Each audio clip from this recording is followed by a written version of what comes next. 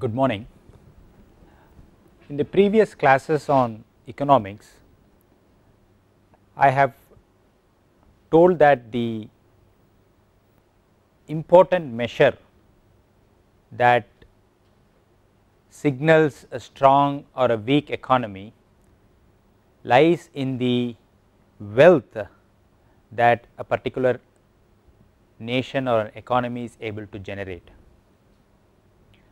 And while measuring the wealth, the qualitative nature of growth lies in the output that the economy is able to generate, and that is why I was insisting that it is the output that actually measures the real wealth of an economy than just the circulation of money. However, that does not mean that money is not important. It is that one particular form of wealth that is essential for any economy to function. So, although output is more important than wealth in the study of macroeconomics, we need to understand the importance of money, because that is one particular form of wealth that actually ties together various macroeconomic variables. Let us understand why.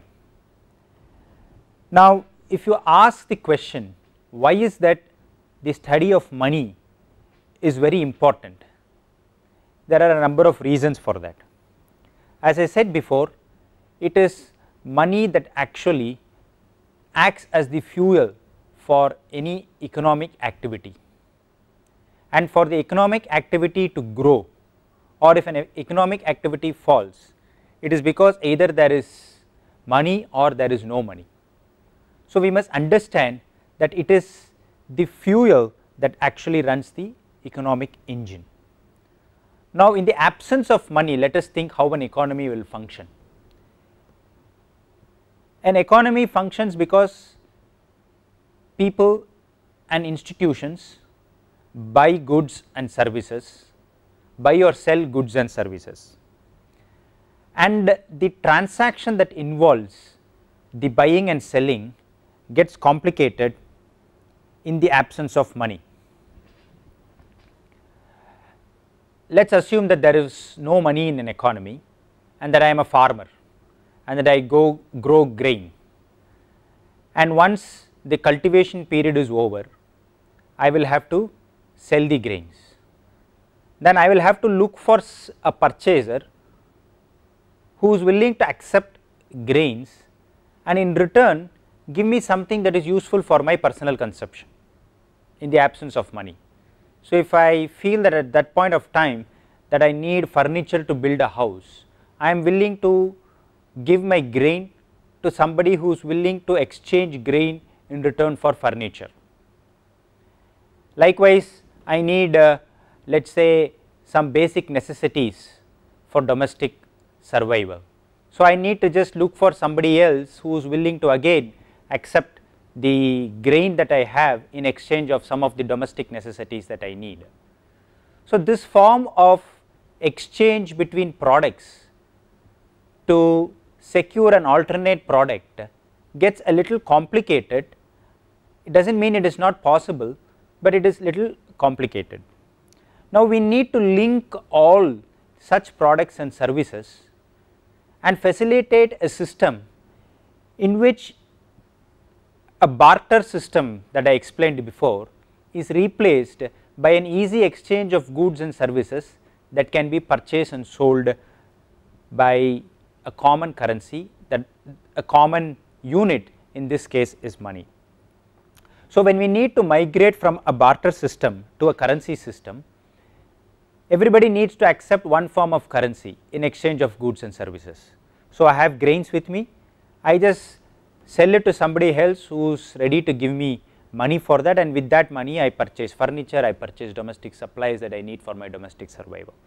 So, an exchange, a migration from a complicated barter system wherein goods were sold and purchased by exchanging goods and services to a system where the same thing happens, but in return it is the currency that gets transacted. As a result of which today we see every country has its own currency, and it is that currency that is used to facilitate trade, that facilitates the exchange of goods and services. And every country's currency, the strength or weakness of a country's currency is measured against a universal currency. And in today's perspective, the US dollar is the universal currency, and there is a history to the emergence of US dollar as the universal currency. I am not just going to go and explain, but it is enough for you to understand that the US dollar is accepted as the universal currency against which every country's currency, every country's currency strength or weakness is measured relative to. And if we need to import or export, it is the dollar that acts as the common denominator. In fact, after the world wars, it was the American economy that actually took a great risk, because we needed to have a common currency, and the American government decided to pledge its entire gold reserves, which actually if these gold reserves were reduced to a rope of half-inch thickness, it was enough to go around the world twice. So that is the extent of the gold reserve that the American government had at that point of time, and then it decided to pledge the entire gold reserves to hedge the US dollar. So the US dollar at that point of time, so for 1 ounce of gold, $35 was the equivalent amount. So that was the risk the American government took at that point of time to ensure that the US dollar is accepted as a global currency, and anybody with gold, let us say 1 ounce of gold, if you give, you get $35. So this is the history of how the US dollar gained significance as the global currency. And of course, after the Vietnam War and other economic activities, then it was decided that no longer the American government could afford to pledge its gold reserves to maintain the relative strength of the US dollar. It decided to take the gold reserves out, and then came the Washington Consensus and all these things, that where the currency freely floating currencies of individual nations against the US dollar, all of this happened. But it is enough for you to understand that no longer was gold reserves protecting the American gold reserves was protecting the strength of the US dollar. Then in this free market economy, it was the relative strength of each country's currency vis-a-vis the USD currency, which is still the global currency. That was the one that decided whether a particular country's currency is gaining strength or losing strength vis-a-vis the American dollar. Now let us get back to the discussion on money. It is enough for you to understand that for global trade we need US dollars. Now I said the understanding of money is very important, because the money affects many economic variables, and I am going to just concentrate on 3 macroeconomic variables, namely the interest rate, the exchange rate and inflation. How money affects these 3 macroeconomic variables, because to me all these 3 in a way constitute the price of money, that the cost of money. Let us see how. Let us begin with interest rate. Now interest rate, a simple definition is cost of holding money or the cost of investment funds. Suppose I decide to put some deposit in a bank, the return that I get is measured by the interest rate that the bank is willing to give on the deposits that I have with the bank. Or suppose I need to borrow money from the bank as a business, the cost of borrowal is measured in terms of the interest rate based on which I will have to pay interest as an expense for borrowing the money from the bank. This is the simple definition of interest rate. But if you look at the conception of money. Now many would prefer receiving rupees 100 now than the same rupees 100 1 year from now as cash. The reason is the value of money itself will change over a period of time, and that is called the time value of money. And now what decides the value of money is the interest rate. Today if I have 100 rupees, I am not sure whether 1 year later the value of this 100 rupees is the same 100. Whether it has increased or decreased depends on the prevailing interest rate. And it is this interest rate that actually makes businesses or individual consumers to take decisions whether they need to borrow now to consume or borrow now to invest in a business. If I have a business proposal in which I feel that the return on investment that I am going to get on the business proposal is more than the prevailing interest rates, then I borrow and put that money in my business, as a result of which I earn returns whose the returns is more than the interest rate, so I am able to compensate for my interest expense. So it is this interest rate that is actually the cost of money. Now if interest rate rises, it means the cost of money rises, it means money is getting expensive. Now if money is getting expensive, then there is a direct impact on consumerism. So I would not be borrowing more to engage in consumerism, nor are businesses interested in borrowing at higher costs, as a result of which business investment drops. So we need to understand that interest rate is one macroeconomic variable which is affected by the excess or the lower supply of money. The second variable that we need to understand is the exchange rate. As I said before, it is the price of one particular currency with respect to another, and as I said, the US dollar is the global currency. Usually the strength of a currency is measured against the US dollar. In this case, let us for example say that the rupee dollar exchange rate is 50, which means for every dollar rupees 50 is the value. Now either a currency will strengthen or weaken against the US dollar. It means either the currency appreciates or depreciates. Now for an economy as I said before is an aggregate of different types of economic activities. There is agriculture, there is services, there is industry, and within this there is exports, there is imports. So the movements in the currency vis-a-vis the US dollar, measured as whether it is depreciating or appreciating, affects different economic players in different ways. Let us for example say understand what happens when a currency depreciates. It means that if today the value of rupee against the dollar is like, for a dollar as I said is 50 rupees, and if the currency depreciates, it means that the rupee is losing its value vis-a-vis the US dollar. Now how is it going to affect different economic players?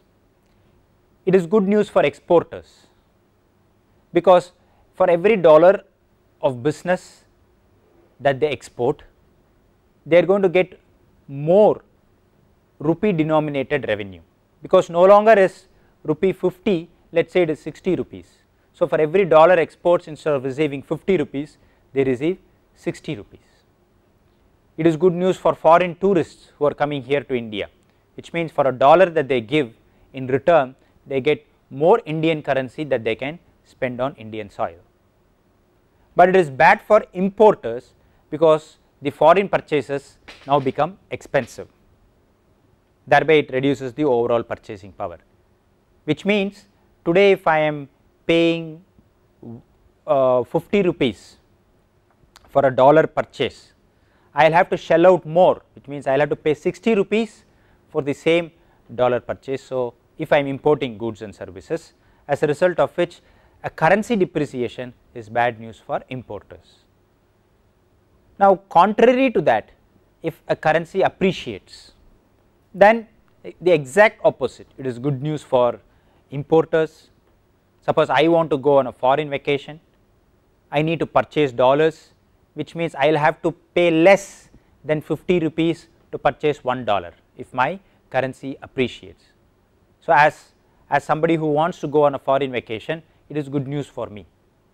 So, the fluctuations in the exchange rate, because of which the domestic currency either loses or gains strength vis-a-vis the US dollar, affects different business enterprises, different economic activities in different ways. It is based on who the economic entity is, whether it is an exporter or an importer or a foreign tourist or an Indian who wants to go abroad on vacation. So, different stakeholders are affected different ways because of fluctuations in exchange rate, and an exchange rate is again affected by money. The third macroeconomic variable is the inflation. Now, inflation at a very broad sense is the aggregate price level. It is the average price of all goods and services. It is not just price of one good, it is a weighted average. It measures, inflation actually measures the weight. If I say 6%, what does it mean? It means it measures the weighted average price rise of a basket of goods when compared to what it was before. So, it is this basket of goods that is actually the measure, it actually the basket of goods and services that are included in calculating the weighted average price is symbolic of the nation's economy. It would include housing, it would include food prices, medicine, oil, clothing, all this. So, it is that price of goods and services which in terms of expressed in terms of money, which either rises or goes down, is measured by is actually inflation. And if you look at a functioning economy, a healthy economy, you would find that price keeps changing all times. Sometimes the price may rise, sometimes the price may fall, sometimes price may rise for a particular commodities, price may fall for certain set of commodities. But if let us say there is a prevailing inflation in the economy, then we would find across the board almost the price of all the goods and services will increase. And if it is deflation, likewise across the board the price of all the goods and services will fall. Now, what happens to the value of money with price change? I will just give you an example for you to understand. Let us say I have a house whose values which I purchased 10 years back for 100,000 rupees, 1 lakh, and today the value of the house is 10 lakhs. Now, people call this as the value of the house. The house has remained the same. I purchased it for 1 lakh 10 years back and today it is 10 lakhs. The value appreciation in the house, people take it as though the house has acquired some value. Actually, it means that 10 years back with 1 lakh of rupees I was able to purchase this house, and 10 years later with the same 1 lakh of rupees I am not able to purchase this house. It essentially means that the purchasing power of the money has reduced. It is, of course, it is, people think that the value of the house has increased. Not disagreeing to that, we must understand that with the same 1 lakh, the purchasing power of the same house has reduced by 1/10, which means the value of the money has reduced. we will understand about this as we go further in understanding the concepts of inflation. Now, there are actually two reasons for inflation. One is the demand pull inflation. A demand pull inflation is an inflation in which there is more demand than the supply. Typically, such a situation will arise when there is excess money supply due to a loose monetary supply, due to a loose monetary policy. I will explain what it is later, but let us understand through a graph how the demand pull inflation can be explained. Suppose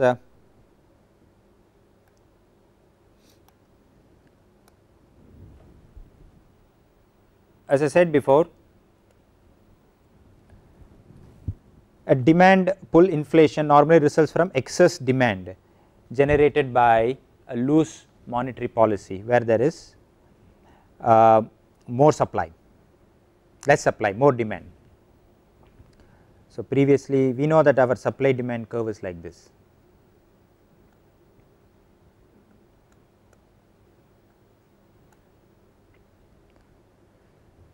So, this is a price, this is a quantity, and I am trying to explain the demand pull inflation.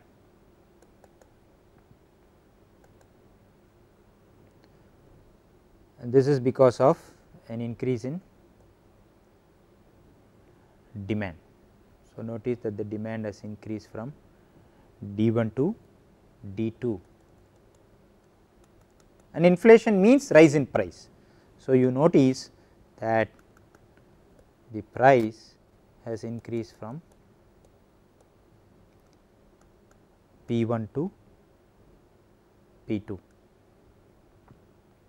So, as demand shifts from D1 to D2, we notice that the price shifts from P1 to P2 with no change in supply, because volumes cannot increase sufficiently to accommodate additional demand, especially at a time when the economy is functioning at its maximum capacity.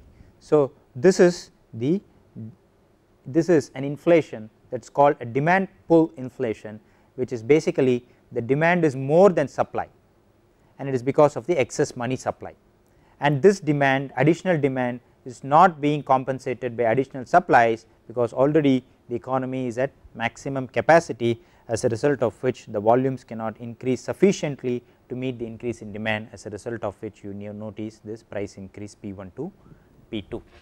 So, this is the demand pull inflation. Now, just as we have demand pull inflation, there is also another reason for inflation, which is the cost push inflation.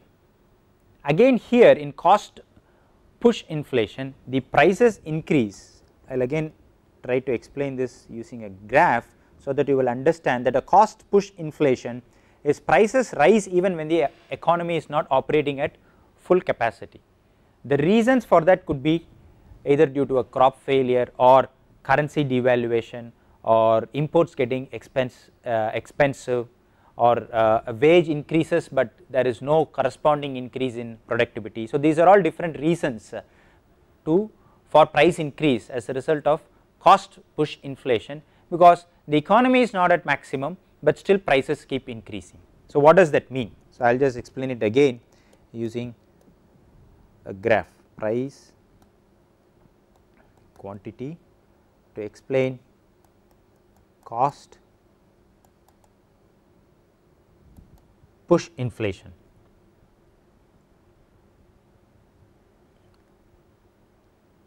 So, what happens here is demand, supply. For this one, the support price is P1, Q1.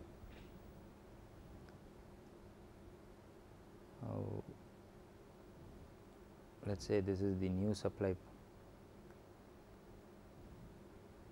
as a result of which P2, Q2. the product supply curve shifts upward due to higher costs, and as a result of which this one drops, because as cost increases the output that is produced will decrease, because we cannot produce the same level of output at higher input costs, and this is what you see in this graph, as a result of which the output reduces. And when that hits the demand curve at this price, you will notice that P1 has increased from P2. This explains the cost push inflation, which results in price increase as a result of increasing costs, and at a time when not the economic activity is not at its full capacity. Now, a demand pull, if there is a demand pull inflation, it is usually handled by a tighter fiscal and monetary policy that tries to control the availability of money, and this we will understand when we talk about the fiscal and monetary policies. A cost push inflation is handled by ensuring that there is either cost efficiency, either you reduce the cost of inputs or increased productivity or try to produce more. This is the way in which we will handle cost push. Now, instead of resorting to such economically accepted ways of handling inflation, there is also another method by which a direct intervention by the government through price controls can also be a temporary measure to address inflation. Here let us say this is the demand supply, and this is to explain price control.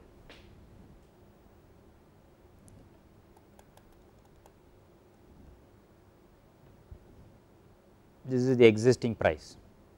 The government occasionally resorts to price control to prevent large price increases, but price controls are basically, as I told you, temporary palliatives to price surges of products and commodities. Now, if the government says this is the price at which things have to work, then there is this supply gap.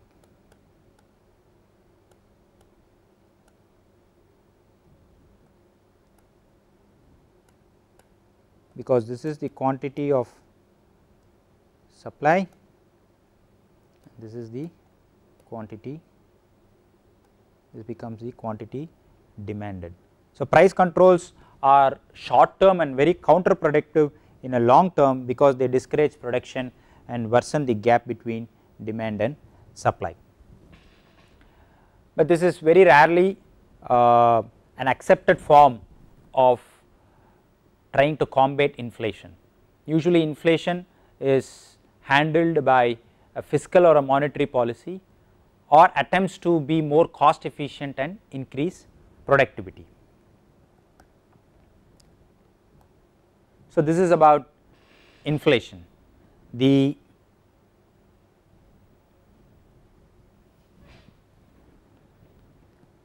next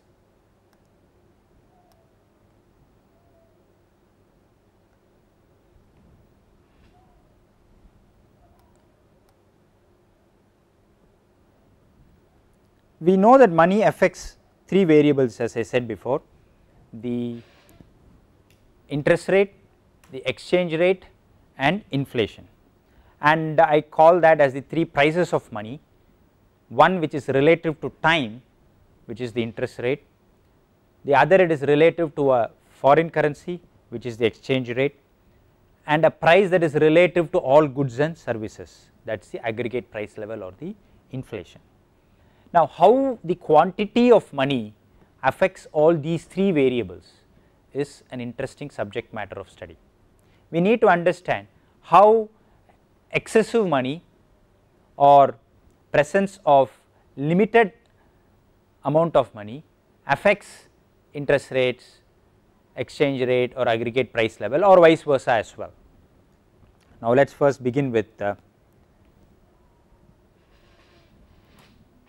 interest rates.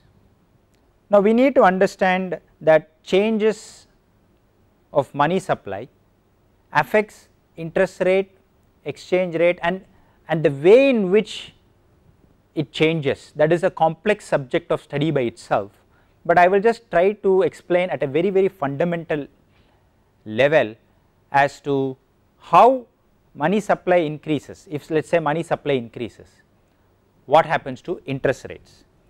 Now suppose money supply increases, the interest rate falls. Why? It is just as if there is more number of goods,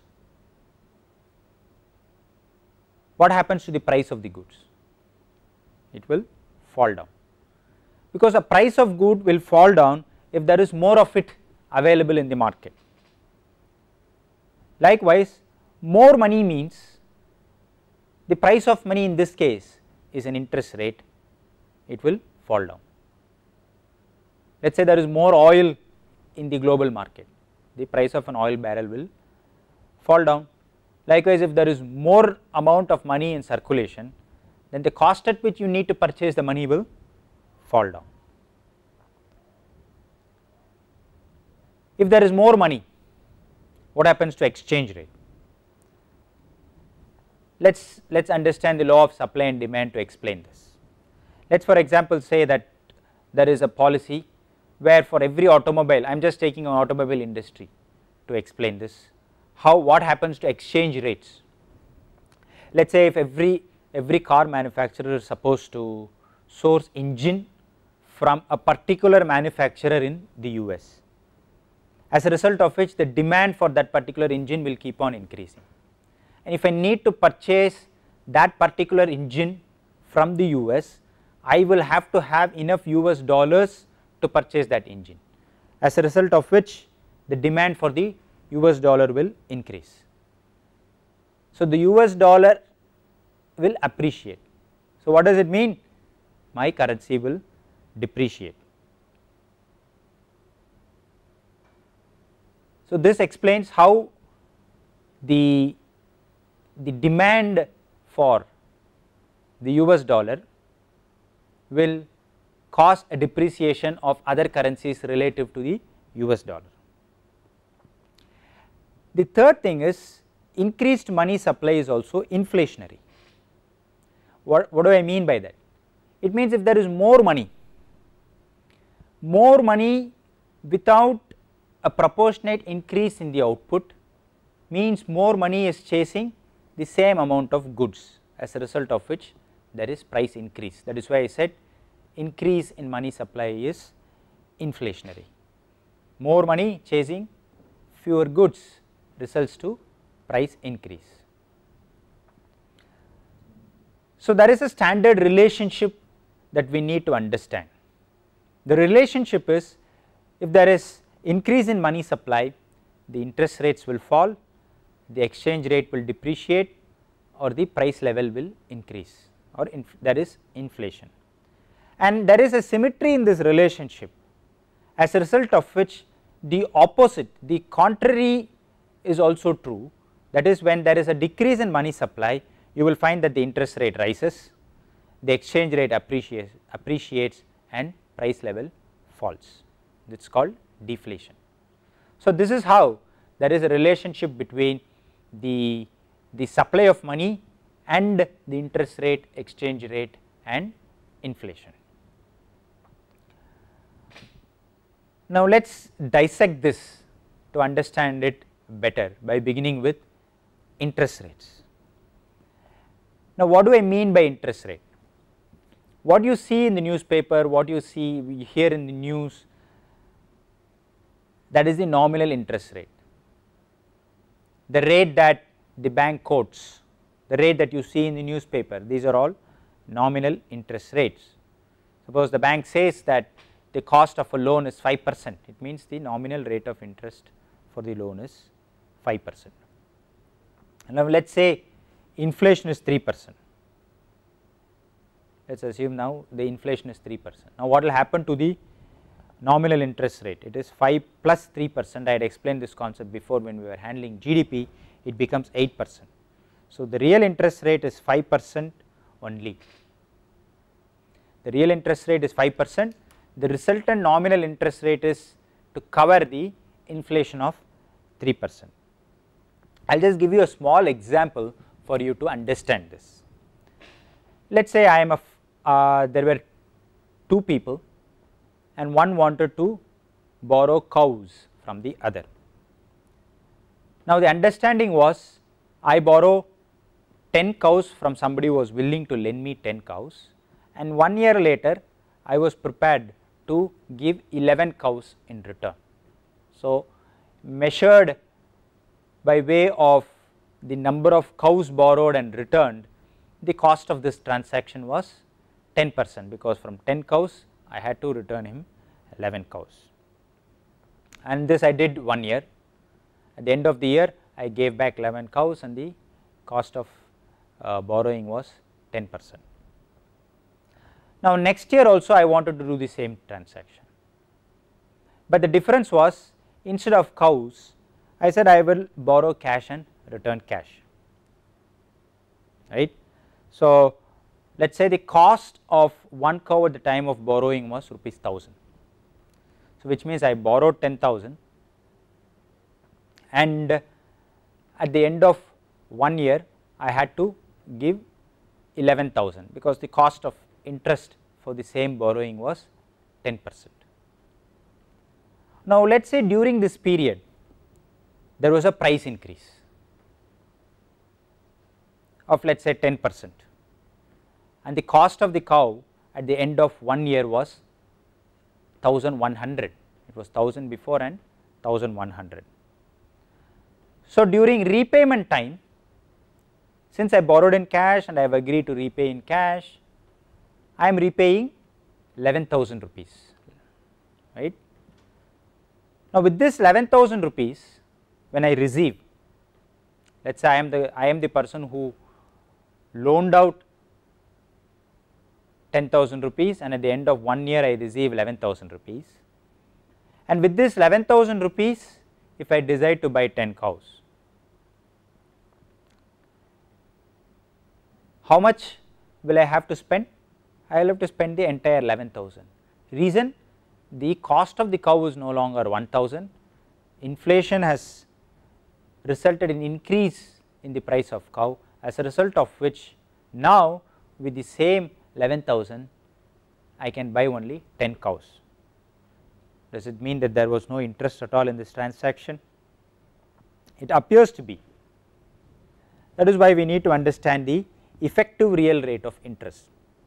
The question is, what should be the nominal interest rate to gain an effective real interest rate of 10% with regard to output and not the money?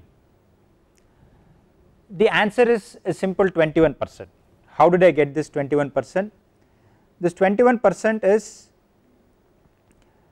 10,000 is the principal plus an interest of 2,100, which needs to cover the inflation as well as the real interest rate of 10%. So, only if I am compensated for inflation at an effective real rate of 21% would I say that this transaction is beneficial. If you ignore this, then the focus is on the nominal rates and not the real interest rate. Our focus should be on the real interest rate, because it is output that actually matters and not money. So, in assessing the cost of borrowing, the real rates is more important than the nominal rates. But we need to understand that it is a tough and a very ambiguous relationship between money growth and interest rate, because let me just explain it using a small illustration.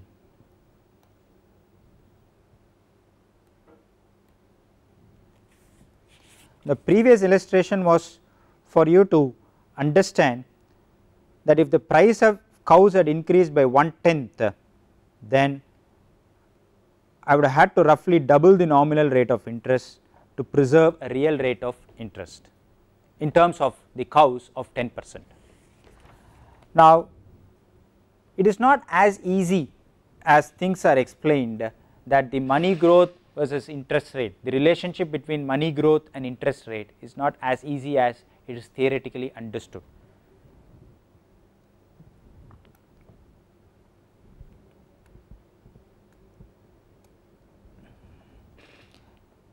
If you look at the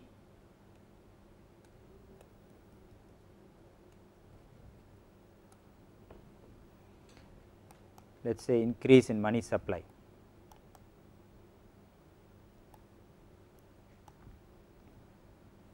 normally when a bank increases the money supply, short term interest rates are expected to fall.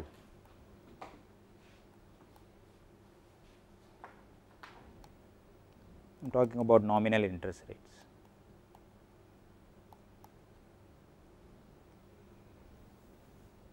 However, growth in money supply, particularly if it is substantial, may also spark some inflationary expectations, right.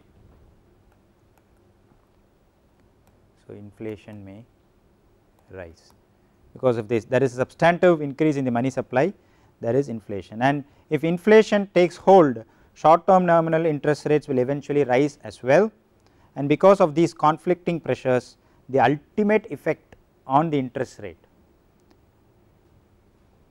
and money supply, because of this large money supply, if you need to understand the relationship, it gets a little ambiguous, because as I explained before, there is a pressure on the real interest rate.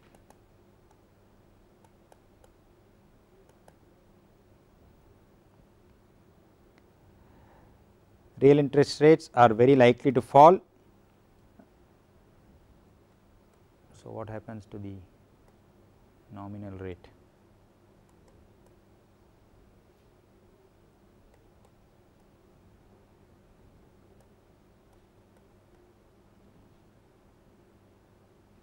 Long term nominal rates may fall, rise or stay the same depending on what happens to the inflationary expectations. This relationship is a little complicated, because as I said before, if there is an increase in money supply, if you look at this, if there is an increase in money supply, short term interest rates will fall,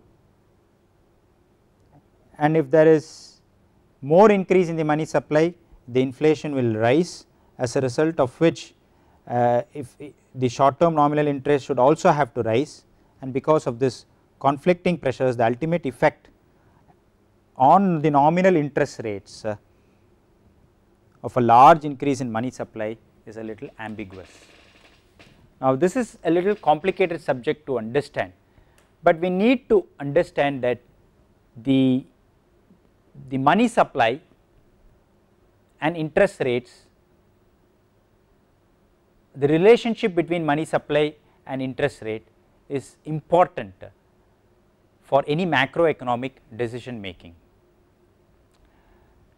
and the interest rate, the rate at which the interest rate changes must also be understood from the perspective of the inflation, because we are more interested in the real interest rate and not the nominal rate of interest, as I explained before in the examples of the cows.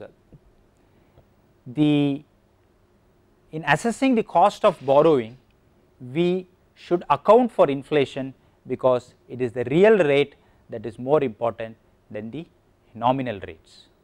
So, now this is the first macroeconomic variable, that is the interest rates. The next class I will also discuss about the other macroeconomic variables, namely the exchange rate, and how the exchange rate behavior also changes with inflation. Just as interest rate behavior changes with inflation, how exchange rate also changes with inflation. Thank you.